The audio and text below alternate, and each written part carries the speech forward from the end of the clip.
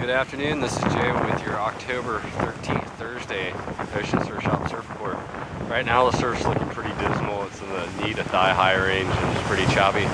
The winds are out of the south-southwest at 5 to 10 knots with some gusts up to 15. It's supposed to increase later on today. We're expected to have a cold front move through the area later on this evening, and so we should see the winds increase a little bit more before the cold front comes through.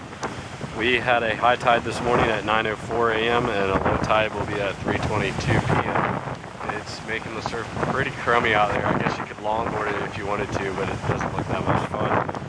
It looks like we're going to have small surf for the next couple of days. Hopefully there's a low out in the Atlantic right now, and hopefully that might send us something later on in the week, but we'll let you know as that happens. Look for the surf to get a little bit more choppy today, and the surf will drop for the rest of the week and into the weekend. So stop by the shop. We have all bathing suits, men's and women's, board shorts and bikinis are 40% off. So stop by the shop. Just have a great day and have